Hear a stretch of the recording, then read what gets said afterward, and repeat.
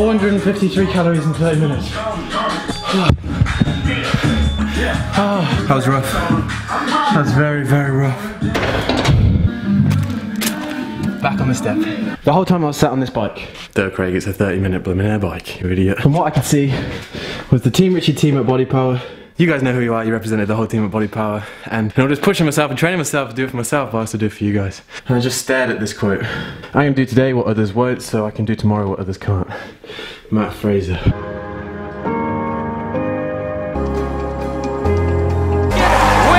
The weekend for the points leader, Matt Fraser. Matt absolutely smashed the game's point record scorer. I just had him pictured in my head throughout that whole workout and saying like, don't slow down man, you'll regret it.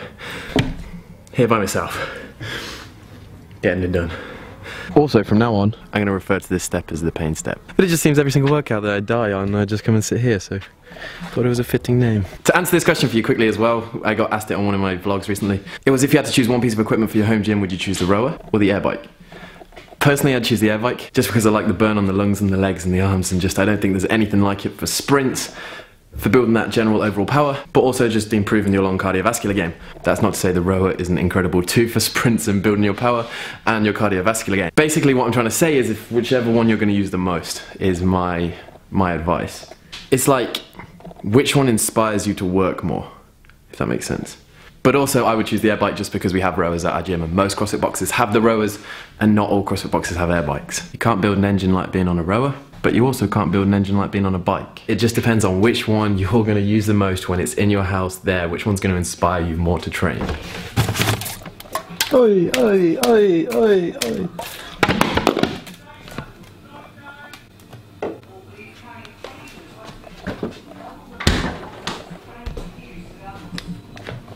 Hang on, is it all around me chop? What's this invention here? Wholemeal bagel, peanut butter, smooth, don't like the bits, Nutella.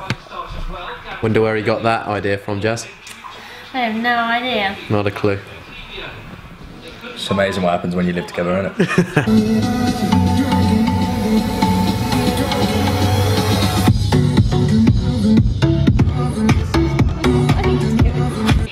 Yeah, it's on the vlog. Don't. I get shy. No, you're not allowed to. No, Ed dropped a bar on his head. Now that the CrossFit Games are well and truly over, and obviously the big names, Tia Claire Toomey and Matt Fraser are kind of one in the limelight, we're all around them. I just wanted to do a massive shout out on this vlog to a person who is a member of this team who got a medal at the CrossFit Games in the 15 category. Reese Mitchell, second ever person from Great Britain to get a medal other than Sam Briggs. You killed it. Great job. That's a freaking unbelievable achievement. Are you ready for Rep It Out yet? No. No, neither am I. I've forgotten how to do a pull-up. Solid. Generally forgotten how to CrossFit. Terrible. Dude, this is chaos. This is my stuff. 1 week off has ruined my body, and 1 week off for Matt as he's completely forgot how to do a pull-up. Prep's going well. How's the weightlifting life? It's alright. It's alright. I went for PB today on snatch. 4 singles at 90. Missed every one. I was expecting a mega story there of how you conquered the world. I wish I could give you better news than that, but that's, yeah. Silver lining is, I hit my previous PB. And it's the first time I've been there since November last year, so yeah, better. May not hit PBs every day, but that's it, mate. As long as you're progressing. Big pull, big pull. Nice. Big pull. Chest up. What up, Jazz? Alright. Tonight at the box we're going to do some kind of bodybuilding style training. Starting off with 10 strict underhand chest to bar pull-ups, straight into 20 tricep dips. This is why I kind of find bodybuilding really does help CrossFit, is because I know a lot of people when they come into CrossFit they think, oh, I want to be able to kip, I want to be able to do the butterfly movements, but basically the fundamentals and the basics of it is the strict work. So coming from bodybuilding, people usually have a good amount of strict strengths and they can learn the movements with very little kind of worry. I'm going to go into an explanation over a commentary, I think.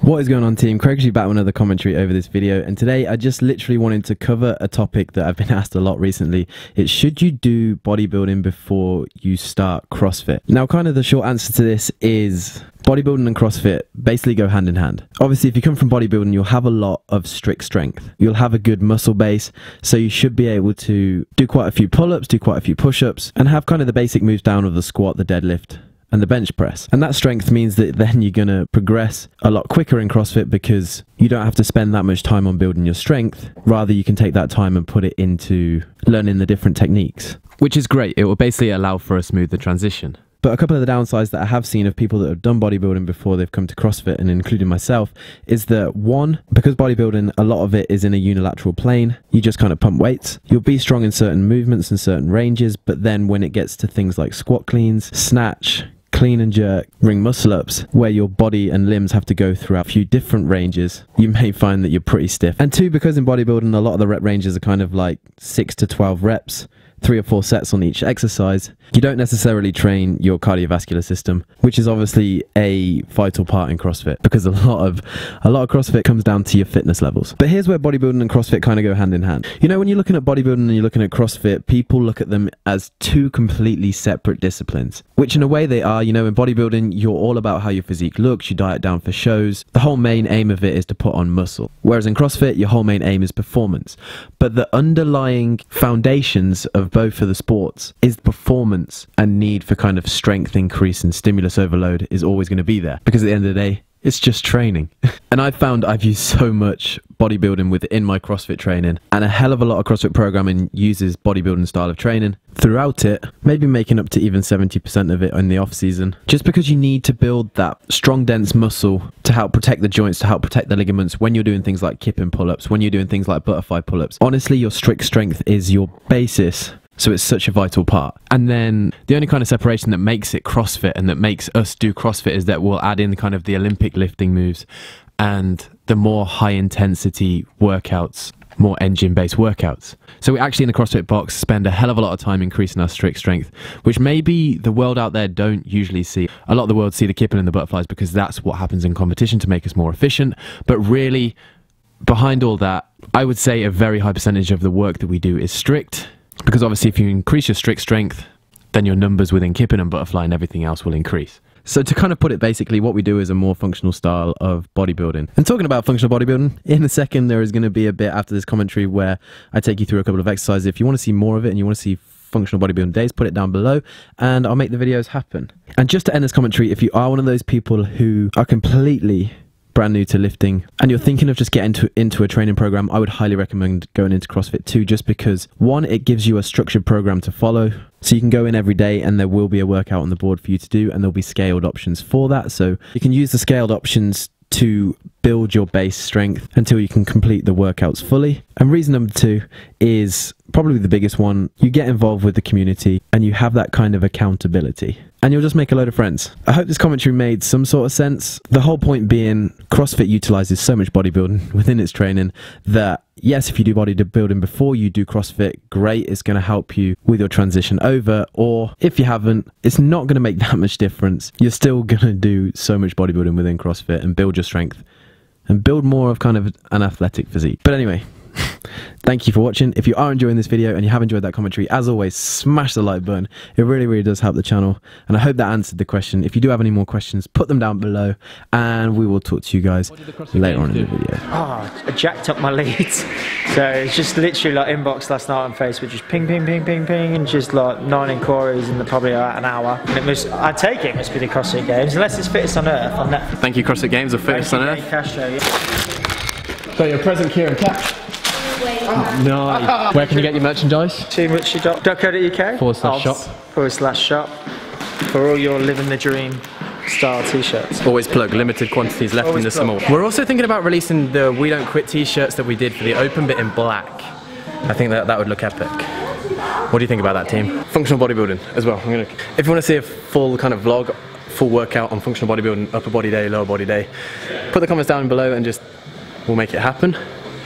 But this is one of the exercises that I include. We're using the tricep kind of push down rope. When people use this when they're doing the pulls, you get limited in range, so you can't fully activate your rhomboid, you can't fully activate your lats.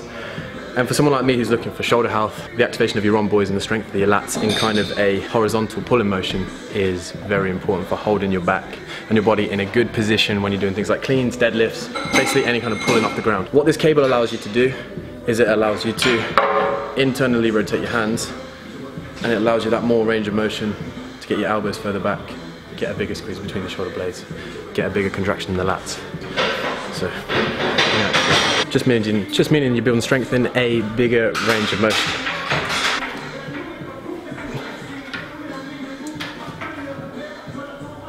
Is my shoulder way higher? Not as bad as it has been, but it is higher.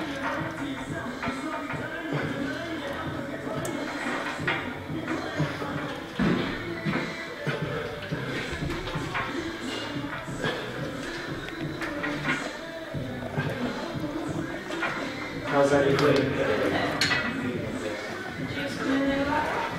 I'll have photos in advance.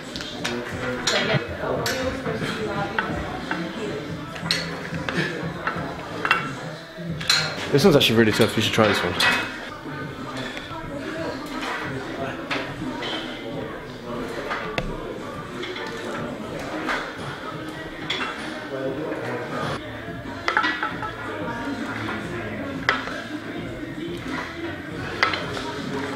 So this second exercise, awesome for things like thrusters, that initial drive off the shoulder, but also for the activation of the core. So what we're doing is a unilateral move, one-sided. You want to keep your hips facing forwards. You don't want to be in this twisted position. You want to keep your hips twisted forward. That's going to keep your core engaged.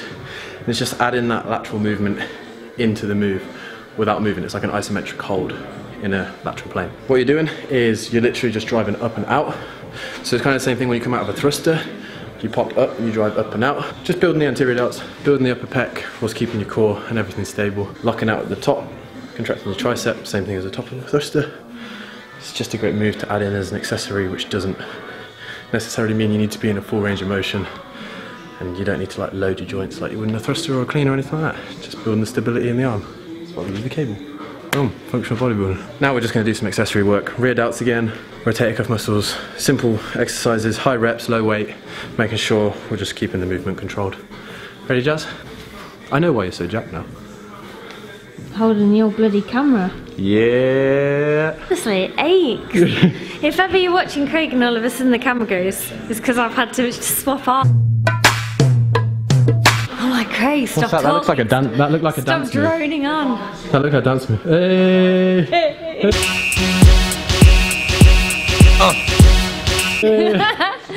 Look at the sky. How insane is that? What? It's like super pink. There's things I can't hold back. And you should know that you've got to rest that in place. And then measure.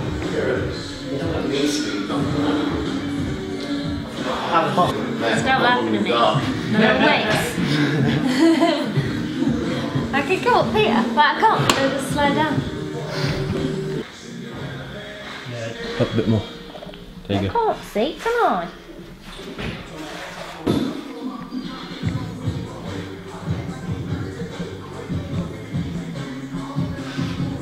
Say that, Kieran. Hello, dude.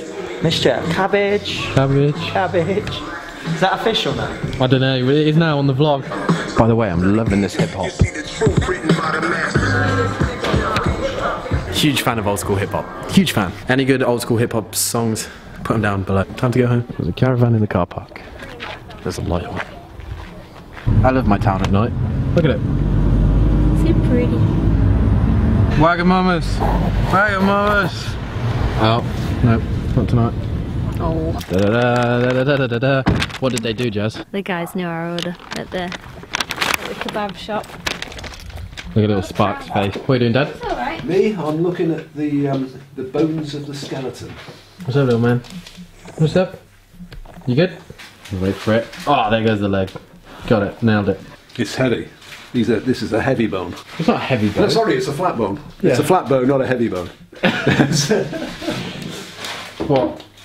Oh, yeah, alright. Yeah, okay. I want to end this vlog by saying thank you to every single one of you guys that went to the CrossFit Games and repped the Team Richie t-shirts. Massive shout out to Cody Lane, who got an awesome picture with someone from Mayhem, who then they reposted it on the Mayhem site. Freaking cool. But to all you other guys that rep the team, and if there's any of you guys that have photos of you repping the team that haven't put on Instagram, send them to the Facebook and I'll happily plaster them all over this video. It's crazy to think that that t-shirt made it all the way from this kitchen to some person somewhere else. He then wore it to the games, and now it's on CrossFit Mayhem's page. It's insane. Worldwide. So cool. Crazy. But anyway. Oh, what is that? Jasmine has barbecue sauce on a grilled chicken kebab. I have garlic mayo and chili. But as I was going to say, tonight was awesome. Just getting a pump, doing a bodybuilder style workout was actually really, really fun. Felt swole. Very successful day. But anyway, thank you guys for watching. If you did enjoy this video, as always, smash that like button, like and subscribe. If you are here at the end of the video, you might as well just go down a little bit and just click it and it goes blue and it's awesome. And then you get to see us all the time. Woo! And then, yeah, we will catch you guys in the next one. Peace. Say bye, Dad.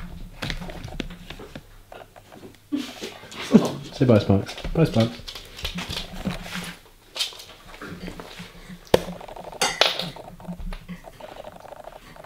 Alright. Oh. Look at that is a stare and a half. Stare down. Team and the dog. Stare down. Team and the dog. Oh, we can't hold it, team. Come on. Hold it, team. Now the dog's gonna win. Come on.